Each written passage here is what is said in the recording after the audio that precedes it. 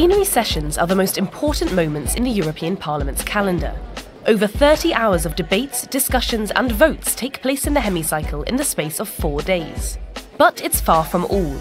When not in the chamber, members go to one of 160 meetings that are scheduled during the plenary. To ensure transparency, details of these meetings are listed on the European Parliament's website. It's 6 p.m. on Tuesday. It's political groups time. In the European People's Party group, MEPs are exchanging ideas with a commissioner. The group has to decide which positions it will defend on the latest reports. At the same time, a debate on Syria is going on in the plenary. Representing the Socialists and Democrats, this MEP is also due to get back to his group meeting.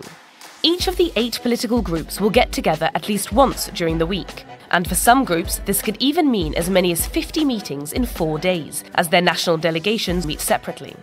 The plenary is also an occasion for some committees to carry out urgent work, and as during votes, attendance is checked. Members have other obligations like talking with diplomats and explaining policy decisions to visitors. Finally, MEPs have to speak to the media to keep everyone informed, which all makes for a very packed diary. The plenary chamber is only the visible part of what MEPs do, but their work goes far beyond the walls of meeting rooms. In or out of the chamber, the work continues.